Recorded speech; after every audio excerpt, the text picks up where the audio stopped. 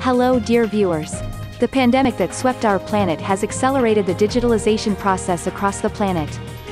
In a recent speech, European Central Bank (ECB) President Christine Lagarde said, "The coronavirus COVID-19 pandemic has accelerated trend towards digitalization."